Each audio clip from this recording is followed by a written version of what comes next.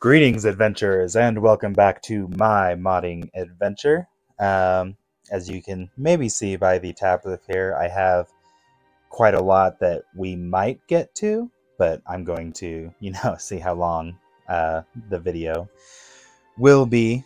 I expect the pace of me adding mods to increase as, I stop feeling the need to say things I've already said before. So we're just going to play that by ear. We're going to start off. I have 3 mods here that are very easy to install that I just wanted to go ahead and get out of the way because they don't have any requirements or special install instructions. They are just either armor replacers, like the guard armor replacer and the Unplayable factions armors. They replace the armors for these factions. I'll go through them real quick. I'll just show you some of the pictures. This is Guard's Armor Replacer. This is my favorite. I just love the look of them. It seems vanilla, just like more realistic vanilla, but it's still like, I don't know, it feels like it still matches to me, especially with little details like the bear there on the gorget. And yeah, this is my favorite. Weird. Oh, okay. Well, I mean, this is, again, why you read everything, because here we have, and, maybe, who knows why he didn't put it in the normal thing up there. I mean, it is a very common mod to have that a lot of mods require, so it's not a big deal. In fact, I have it up here, so I guess we'll just go ahead and do that first. Unofficial Skyrim Special Edition patch. No requirements, or so it says right there. Bloop, bloop, bloop, bloop, bloop, bloop, bugs. Require, I have like 16640. Alright, so yeah. Read through everything again, even though I already did it, so. Just to show you I'm serious. So yeah, we'll do this and the, oh, it's a little hefty. It won't take too long. Oh, maybe while I'm doing this, I should actually, since I'm starting a new mod list, I should go ahead and give Nexus my money for a month or so. Close and play Cloaks of Skyrim. Winter is coming. I don't need that yet. Cloaks of Skyrim. I have not looked at that in a while. Did that say there was a retexture? Ooh. Oh, I can already tell those look nice.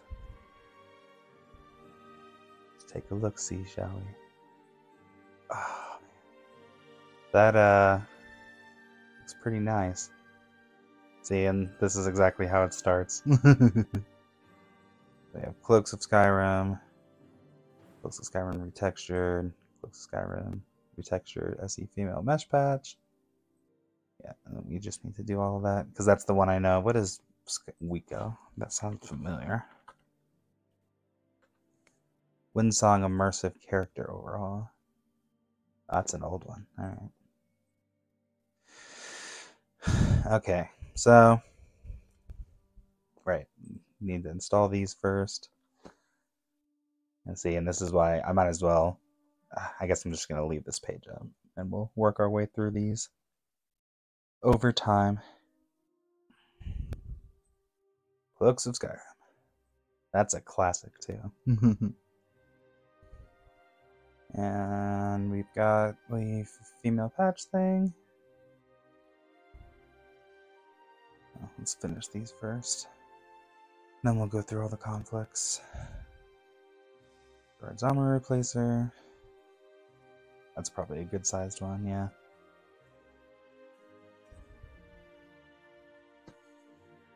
Ah. Oh, yeah, there's the ticket. About 3 times as fast. Almost 4 times. Heck yeah. That'll make some of these other ones coming up a lot easier too. Oh, and there was also, don't forget, the whole reason we did that earlier was this FOMod installer here.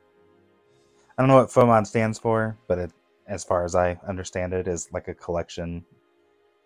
It's like it gives you options when you install it, and will also often like auto detect stuff that you already have. Alright, well now that we've done everything related to Guard's Armor Replacer at least, let's see what the conflicts are. Now generally, this can seem confusing at first. I find it's easy just to start with whatever the first one is and get a sense of whatever, you know, it is. And then it kind of auto-fills in other ones as you go. And it also usually tells you a suggestion based on, you know, I assume because obviously since this is something that's required or something that fixes this loads before, so everything that it conflicts will for the female mesh thing will come after and therefore fix it. Suggested after. Yep, because we want the retextured to come after the original mod because it's literally retexturing everything. And then Cloaks of Skyrim, retect the female thing versus the normal thing after. Yep, because again the female meshes. And then yeah, so the rest of them are all filled in. So it's usually pretty easy. And after you save it, it'll auto-deploy, I think. I'll just do it anyways, but yeah. Alright, and then these other ones are also very easy. They didn't have any install instructions or anything. So that's well, because this OBIS, I believe I'm going to use. But it'll probably reference, it can just go on and on. Adding stuff. And that means you need OBI loot. Yeah, we're just gonna have to come to the rest of this later. Ah, that one's gonna be pretty easy to do now.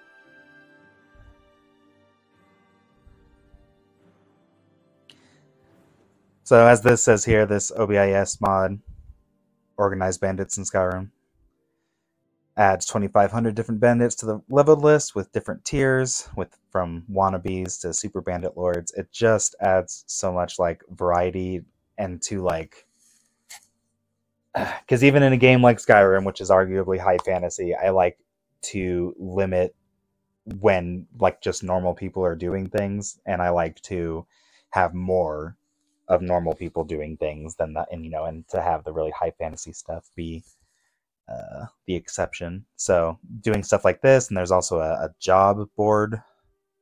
Is this part of it too? There's also a job board mod. But this might.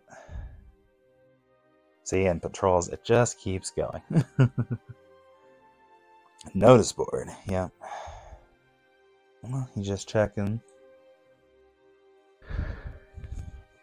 Do you have requirements? No. Mercenaries. Okay, well this doesn't have any requirements, it looks like. Don't have open cities. Alright, we should be able to do this without much issue. Alright. So we got Noticeboard.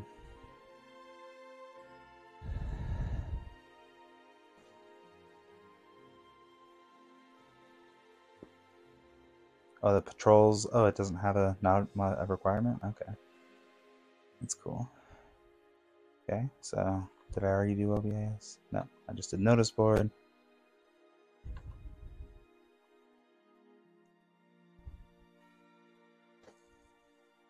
Oh, I don't think I want this one specifically. I think I will maybe give this one a try another time.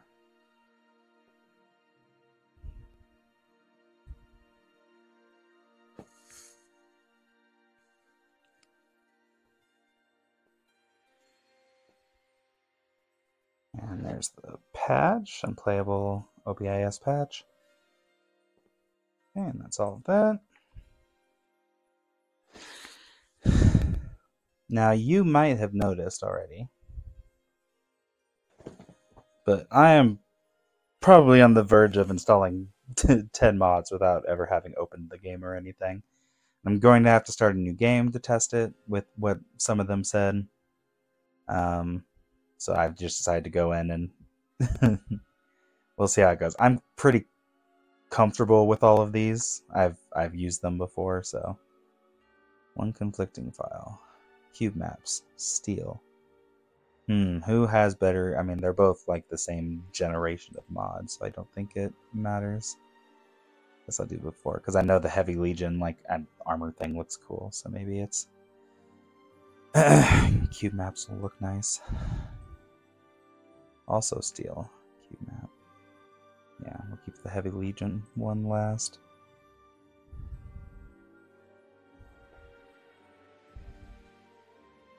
Alright, last, I'm coming up on the end here. Static Mesh Improvement mod.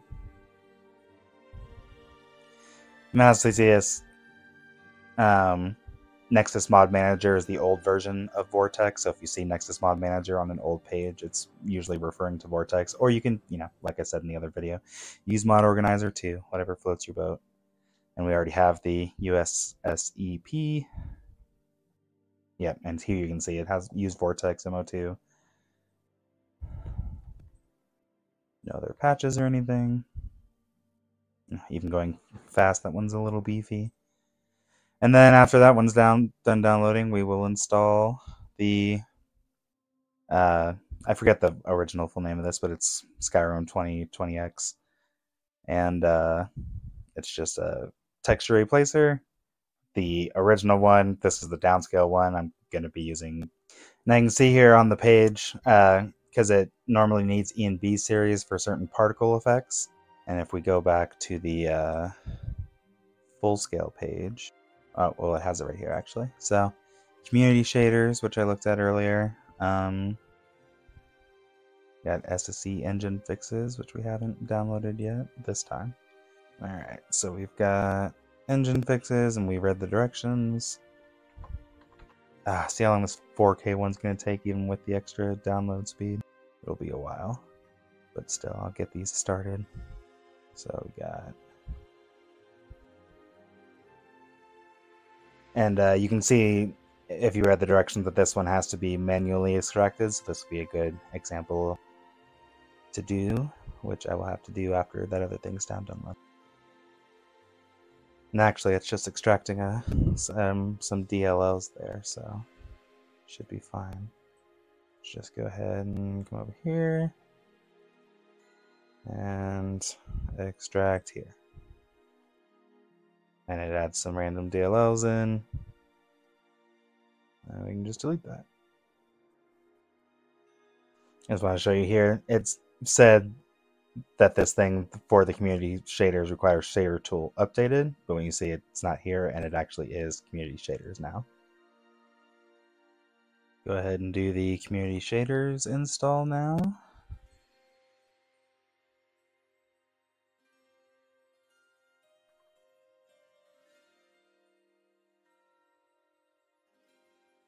Got that queued up also.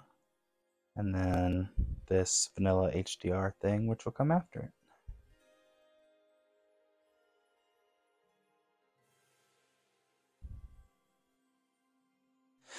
Alright, and after all of that is done downloading, I will start a new game and kind of just do a montage of showing how it looks now that we've done this little bit of work, and how, especially, I love how the guard's armor replacer changes up what everyone's wearing at the beginning of the game.